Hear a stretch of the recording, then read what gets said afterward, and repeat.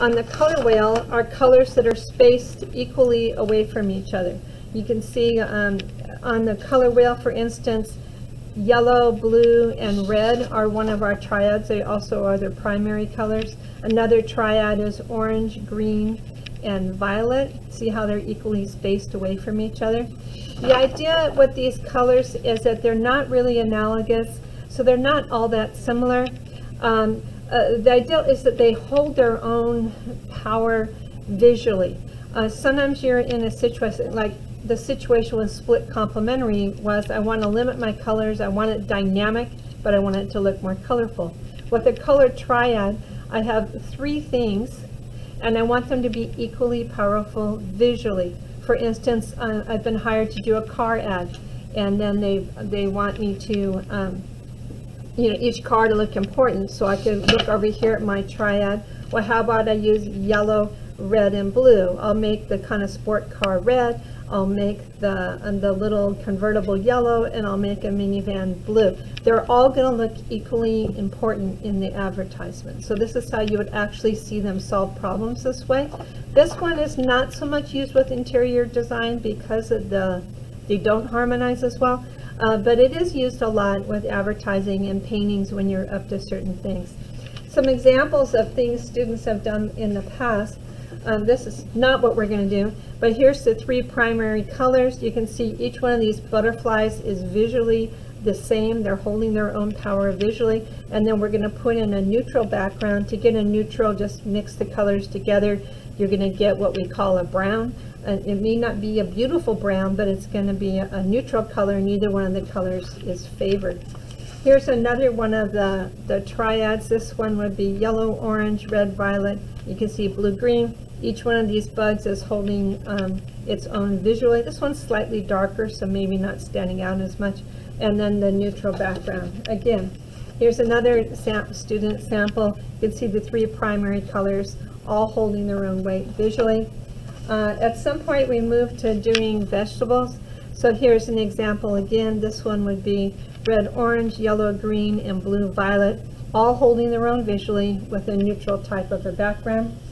In the past, we did like a lot of, if you were here in class, we would get out the tempera paint, and we would use the same photograph as a reference, and we would use the palette knife and practice using a lot of texture. So this is a more recent use of a color triad. See how the colors, they all hold their own visually, and then neutral background, and how it works for an interesting composition for certain uses. This isn't something that's unnecessarily calming.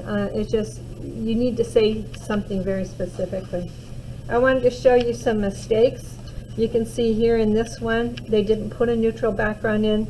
They used one of their colors, and see how the violet, of course, is favored too much. So we're not getting the same effect visually. Here in this sample, instead of using the three colors and neutral background, they made one of the, I guess it's an apple brown. And so now the orange is too strong. It kind of doesn't make sense. It's not the same power visually. Here's one where the person, just the size of the things is out of base. There's two reds, and anyway, it's not put together the right way to take advantage of a colored triad, so it's not working as strong as some of the others. We're going to get our painting started today. We're all going to use this same three colors on this painting. So what I'm going to do is I'm going to go ahead and pull them out. If you remember, this is going to be our subject matter. We're just going to imagine that the grapes are violet instead of red violet. So out of your color tray, pop out, they're all lined up here together with your basic colors. You have your red, orange, and so on. Pop out your regular violet, your regular green, and your regular orange. And we're just going to use those three colors to paint with. You can go ahead and paint in on the color wheel those three colors. So I'm going to get them a little bit soft. Some water.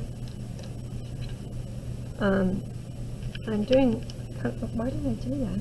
Anyway, here's my violet. I'll have to clean out my green. Here's my, and we're all using the same three colors, so no worrying about guessing on this one. See how I wiped out just with a wet paper towel, I wiped out the color. If one of your colors, especially your yellow, is dirty, just get a wet paper towel and wipe it out. here's my green, and then here's my orange. So here's my 3 colors from my Triad. When you send the painting in to me, let's pretend this is your painting, just put it side by side like this in one photograph. I don't need to have a photograph of just that, just side by side. It's wonderful. Now we're going to take our print out and do a drawing of this, nice and big on the page. No reason to draw it tiny in the middle. That wouldn't be as good a composition. So to start off with a drawing, I would probably, you know, about the right size and about the right location. So something like that here, my grapes here, my carrots here, and then I might want to zigzag my background. It's a little bit zigzag anyway, but I would probably zigzag it more. So then I would start off with abouts, and then I can go back in and draw more specifically.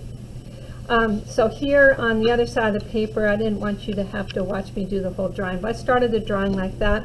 And I went ahead this time around and I drew it in a vertical situation, because why not? And then I kind of have 3 vertical bands instead of the zigzag going in this particular setup.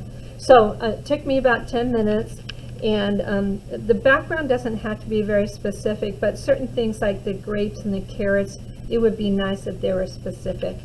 As far as today, we're going to do the drawing. So if I were you, I'd turn it off at this point and make your drawing, then turn the video on again. We're going to do the drawing, and then we're going to paint the background, and that's all we're doing in class for today. So turn off the video for a minute if you're ready. So I'm looking at this for a reference, but I'm not necessarily going to paint the background exactly how it shows me, because I'm an artist and I get to make choices, right? So here's my 3 colors I have to work with. My background's going to be some blend of the 3 of them. What I'm probably going to do is, so it goes across here. See, I got the paper dirty right there. That doesn't matter. By the time you're done with the watercolor painting, there's a whole lot going on. What I'll probably do is, I'm looking at this. Do I want this lighter and these darker? No, because I think that'll look too polka dotty. So I'll make this a little darker and these 2 sections a little lighter.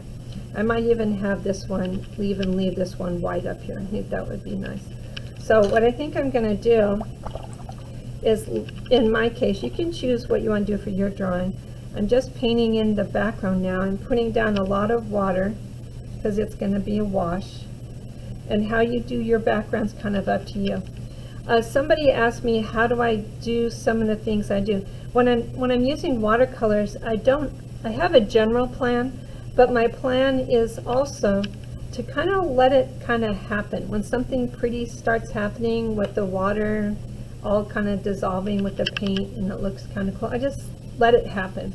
So I'm setting up a situation where hopefully some of those things will happen in my painting here. So it has to be neutral. So I'm going to mix. I got it wet. I can always get it wet again. I'm going to mix my 3 colors together. Probably, yeah, violet's going to be the strongest. And then that's a nice grape. I want to make sure I have all 3. So here's a nice kind of grayish brownish look. I want to, like I said, a little darker in the front of the painting to kind of move us back. This is my plan. At least that's my plan right now. So I'm putting in some different areas with this brown. I'm probably going to make some other variations of my brown and work it up the drawing. So I did want to get slowly lighter and lighter as I went up. So here in the upper part of the background, just kind of really light is my idea. And then I thought I'd leave just that upper corner all the way white. So kind of up to you how things compositionally, after you get your drawing in, where you think you need some help, and then let the material do that for you. And then where you want to add some stronger color. So now I'm going to make another brown. Sure, it'll look a little different. Maybe not quite as much of the green this time, for instance. So here's a slightly different color It's still a nice neutral, and I'm trying to paint kind of in a direction that I want my movement to go. See how the carrots are stopping you down here? So I need to get some movement up the page that doesn't just stop. So repeating my colors and letting them blend together up here on the painting. I'm painting in some negative shapes around the carrots, and then I'm working my colors up the painting. Also, when we paint this particular painting, I thought it'd be fun to kind of paint and let our brush strokes show a little bit. It's going to be kind of realistic and maybe a little bit like an impressionist painting, in that we can, it'll be expressive and we'll let things kind of stand out. Letting a few brush strokes show is often interesting in one of these paintings, so I'm trying to infer some details that I'm not actually even painting in. And I'm trying to get it a little darker on the bottom and slowly get lighter. And then the other thing is I don't want it too interesting, because I want to, this also in neutral is going to be a little bit less violet in this one. I obviously want my center of interest to be a little bit more interesting. So I'm coming in a third time with another color that's a little bit more warm looking, and I'm just to have some nice variety to how I painted it. Here's some negative space I haven't gone into yet. Remember the space between things, it's not always a background, could be a negative space. Some of my paper is starting to dry a little bit, and I'm okay. Sometimes I add more water when that happens, and sometimes this particular painting, I think we'll try and keep it a little bit loose and go ahead and let some brush strokes show. And this is as if it's like a fold. There we go. A fold in the actual material. So working in some ideas, working in a little bit dark around some of these little nooks and crannies around my subject matter, and then working my brush strokes kind of going in a direction like this, so I get some movement going, even though when the painting is not all about the background, right? But the background will support the structure or how I've set the painting up. So I'm almost done. I don't want it too dark either.